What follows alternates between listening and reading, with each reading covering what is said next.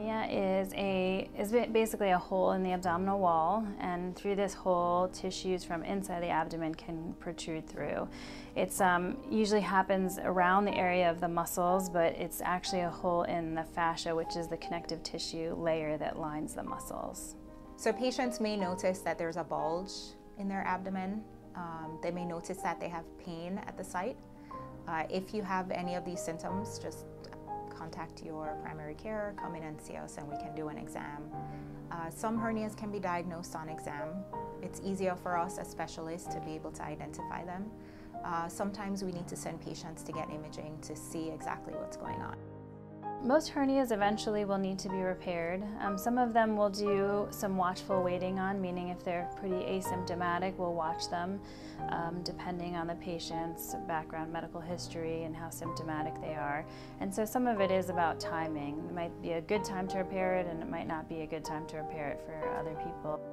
With the introduction of laparoscopic surgery and robotic surgery, the length of stay has reduced, the recovery period has shortened considerably for patients. I think they're able to get back to their normal activities much sooner. A lot of times hernias that are over about 1.5 centimeters to 2 centimeters will use mesh to repair. Mesh is a synthetic material that helps to reinforce the tissue. So when I'm repairing a hernia, it's really important to close the defect, to close that hole using the muscle and the connective tissue around it.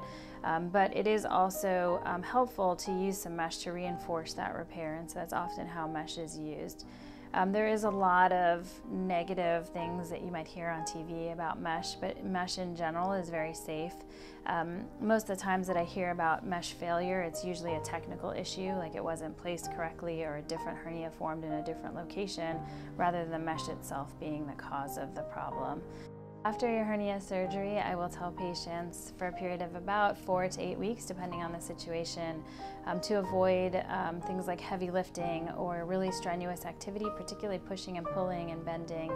I do want patients to be active after surgery, though. I don't want them just to go home and lay around. I really encourage things like walking and just being active rather than lying around, because I think that helps to activate the muscles and helps the body to heal, essentially.